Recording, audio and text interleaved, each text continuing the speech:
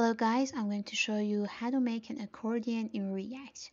Well, at the first step, let's go and create our component inside components directory. Let's call it accordion.js. And let me do the initializations. Okay. And at the first step, I want to have an array, an array of my data. And I'm going to actually wrap this data inside my accordion. Let me create some objects here, like a name. Each object has a name and a description. Let me add some dummy text here. Okay, and let me copy and paste this a couple of times, and let me change the text. Alright, we're done with the data. Let's go to our return. Here I'm going to have a curly braces and select my data and map it here.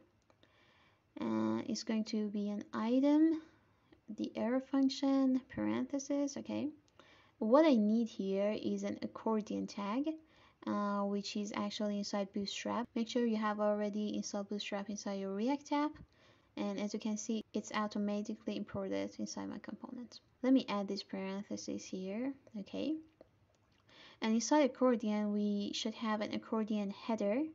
Make sure you spell it right, unless it won't work. Okay, and inside header I'm going to wrap the name of the item.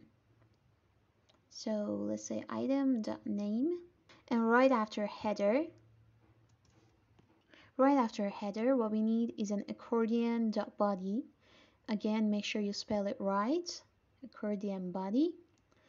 And also the closing tag, I'm going to wrap the description here, item.description. All right, and I think we're done with our accordion. This is a template that we need, and what we need is to go to our app.js, and first of all, let's import our Bootstrap style sheet. It is really important. You actually need to do it.